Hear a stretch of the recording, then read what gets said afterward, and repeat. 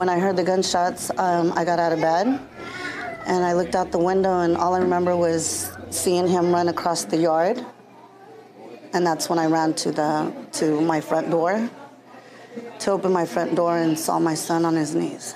That night was 11 years ago when Vernalisa Gutierrez's 20-year-old son, Jesus Adrian Amaya, nicknamed Jesse, was shot during an attempted robbery just 4 blocks from home. I was yelling and, obviously hysterical. I was asking him what happened, who did this, and I couldn't find where it was he was bleeding from.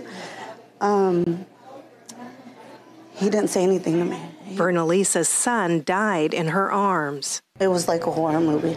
The FBI identified 31-year-old Mario Guadalupe Vasquez for his alleged involvement in the shooting death of Jesse. Solano County Superior Court charged Vasquez with homicide in 2013, and an arrest warrant was issued in 2022 in federal court after he was charged with unlawful flight to avoid prosecution. He broke my family. Definitely broke my family. My marriage, myself, because nothing's the same anymore. He took my granddaughter's father.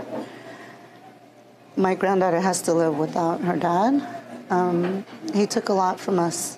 And now the FBI is offering a $25,000 reward for information that leads to the arrest of Vasquez. As a mother, losing a child, that's the worst that could happen to a mother.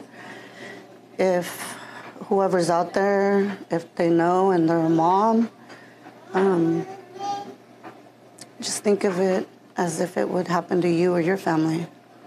Wouldn't you want justice? I want justice for my son. Teresa Quartermanche, her close friend since age 16, knows this pain well. Her 22-year-old son, Fairfield Councilman Matt Garcia, was shot and killed back in 2008. Do the right thing and help this family have there's never closure, but at least a sense of justice.